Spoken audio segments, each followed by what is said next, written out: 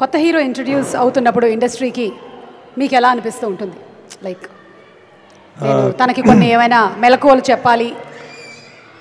శివ మన ఇద్దరం US return batch కాబట్టి కంగ్రాచులేషన్స్ డార్లింగ్. యూఎస్ నుంచి వచ్చినందుకు కాదు, డెబ్యూ చేస్తున్నందుకు. Good luck on the film. నేను ఒక క్వశ్చన్ అడిగాను. ఏంట్రా question? Did not respect the anchor. Sorry పర్లేదు, నువ్వు వంగాలంటే చాలా దూరం వెళ్ళాలి కింద వరకు.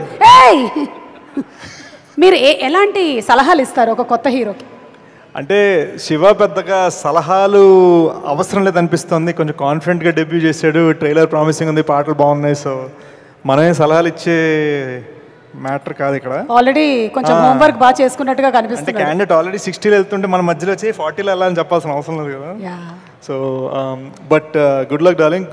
Raj sir is a dear friend and a well wisher and frankly a mentor as well.